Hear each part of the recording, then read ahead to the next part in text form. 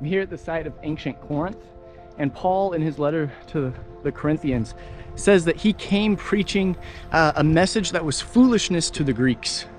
And the idea that Jesus saves and that he wants to transform our lives so that way we can have resurrected bodies was a message of foolishness to the Greeks and to the Romans, because they viewed the body as weak and undesirable, and they did not want to for salvation, for the resurrection to happen, because that meant they would return to their body, which was, like I said, viewed as weak.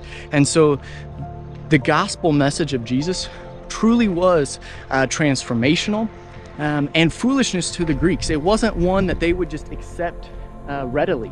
And so Paul spent a year and a half here teaching and sharing with the Corinthians of what it meant to follow Jesus, but also what the gospel message truly meant in their lives.